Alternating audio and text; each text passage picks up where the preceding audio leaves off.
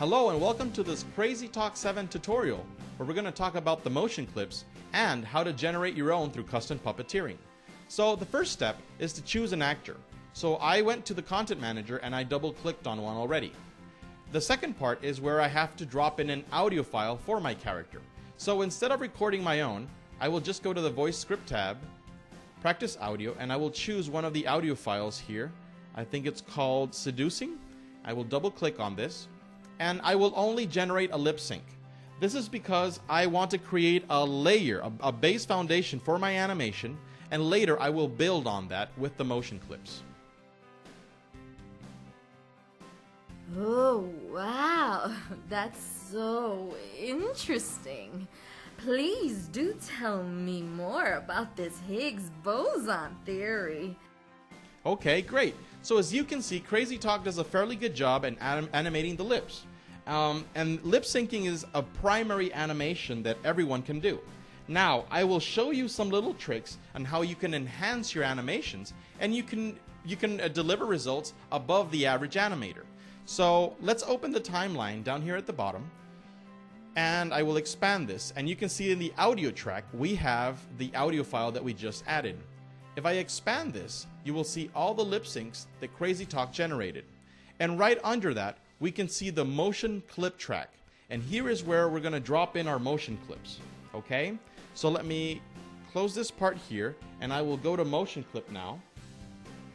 And you have different kinds of motion clips. And I would just like to quickly explain that motion clips are not like automotions, okay? In the previous tutorial, we were talking that automotions are the ones that are the animations that are generated from the audio file.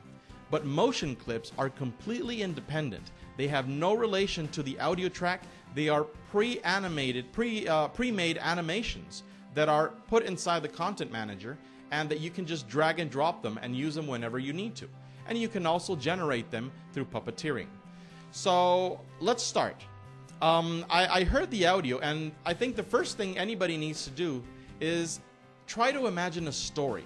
Listen to the audio, look at the character, and try to imagine that message. What is the character trying to convey? What emotion is the character trying to deliver?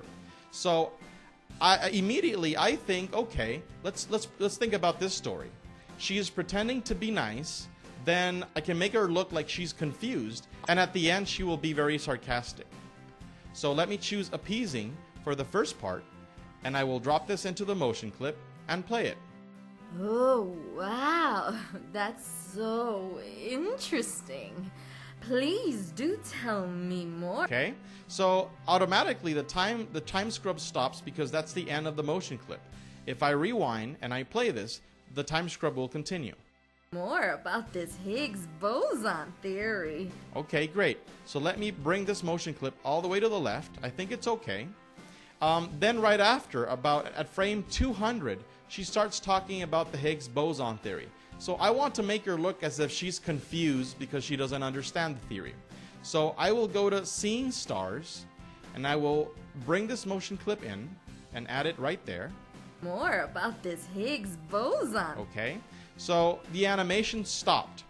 But I know that she continues talking about the Higgs boson theory all the way to frame 300, 325. So I have two options with this motion clip.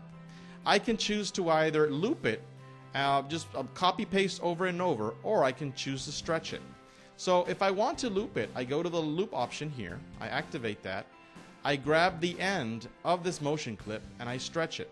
And as you can see, it just copy pasted by itself. More about this Higgs boson theory. Okay, I can undo that. And now what I would like to do is stretch this animation. And I do this by going to the left and choosing the speed function. And then I grab the right side and I stretch it. Let's play this back. Do tell me more about this Higgs boson theory. Okay, pretty good. You will also notice that at the beginning of these motion clips you have a little area, a little margin, a buffer zone I call it. This is a blending zone.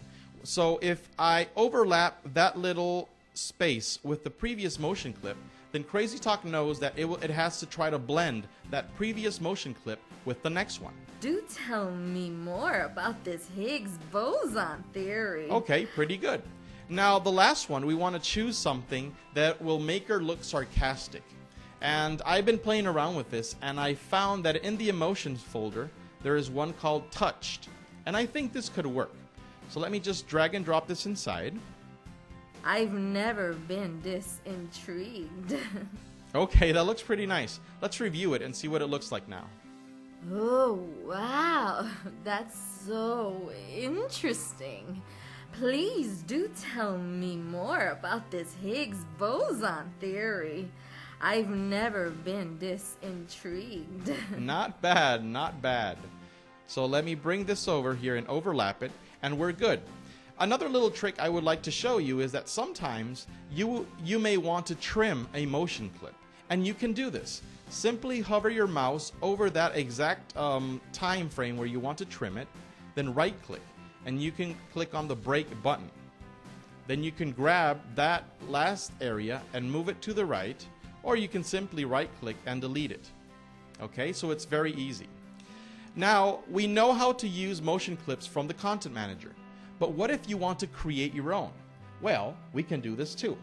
So first, let me delete all these motion clips that are inside. I need to select them, and there's two ways to delete them. I can right click and open the menu here with delete, or I can use the function delete keys on my keyboard.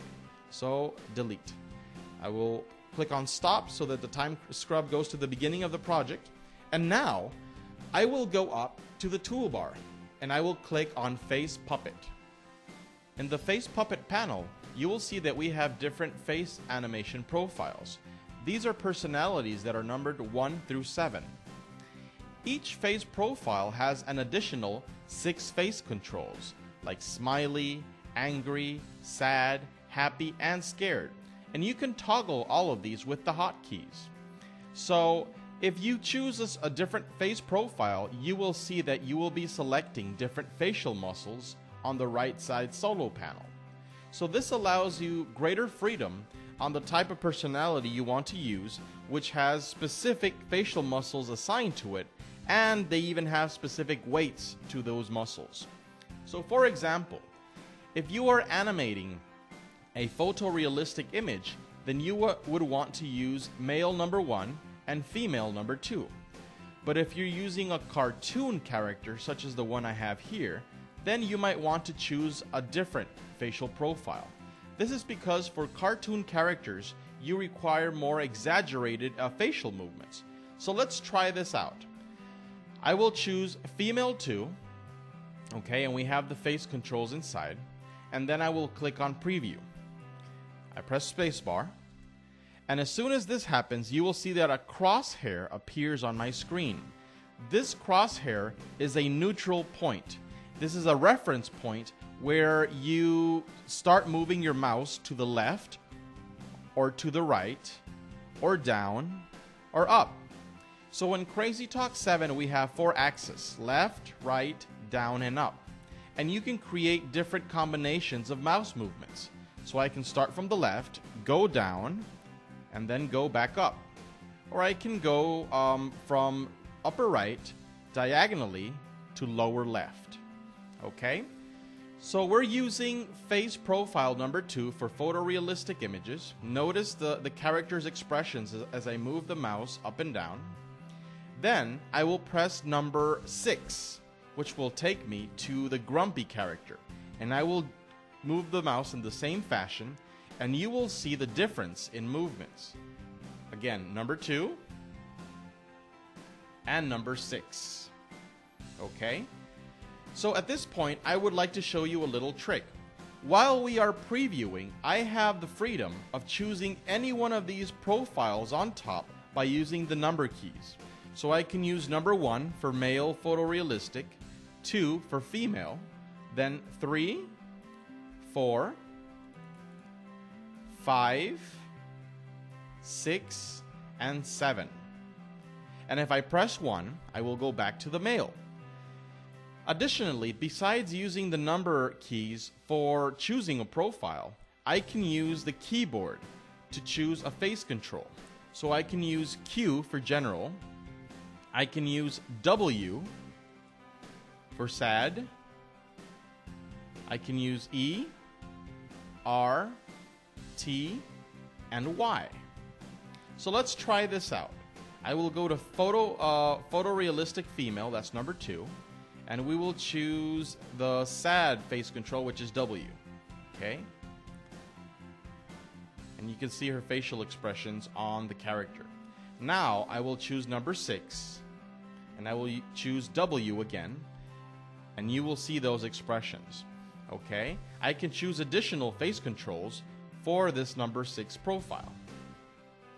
See that? This is angry. This is angry for the cartoon one. So if I go back to photorealistic and try the angry one, okay, it's very subtle. Try number 6 again, angry, and there you go. And I can try the other profiles too, sad, happy, and scared. Okay, great. So let's try to record something now so that we can create our own motion clip to add at the bottom. So I will choose 6, profile number 6, and then I will choose the sad here, the sad face control. Okay, and I will record this in real time. So let me press record, and let's start.